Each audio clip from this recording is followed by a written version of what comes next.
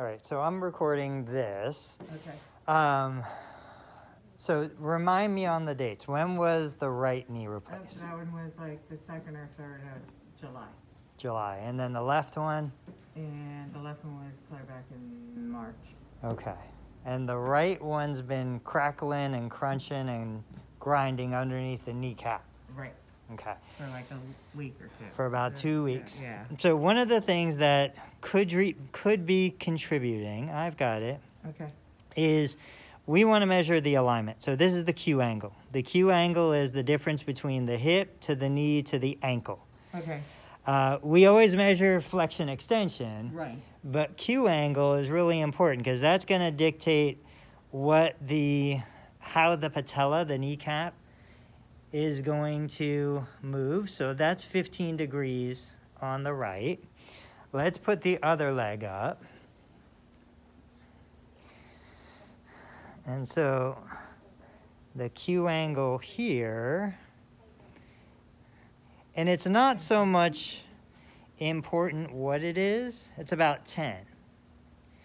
So it's a sharper angle on the right, Yeah. which is the knee that's cracking for you a lot more. Let's go ahead and put the right one back up there. Let's do the straight leg raises while you're sitting there. So the right one is cracking a lot more. Right.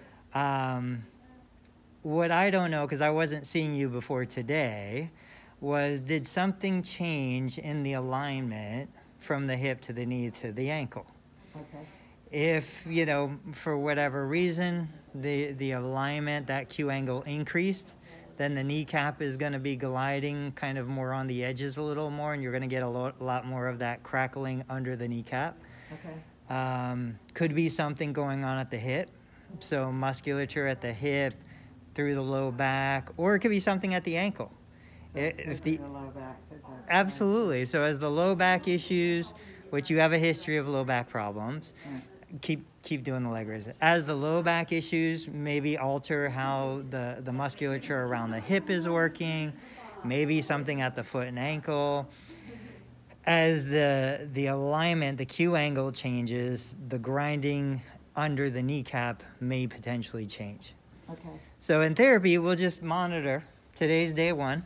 Okay. We've got measurements. We'll continue to kind of observe what it does over the next couple days and weeks.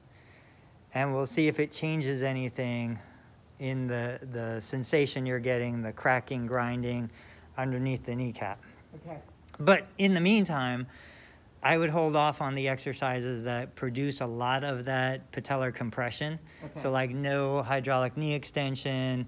If the bike doesn't bother you, keep doing the bike, the elliptical, the arc trainer, as long as it's not doing like a ton of that crunching. Yeah. Because it's not painful when it crunches. It's Right. a nuisance crunch. Perfect.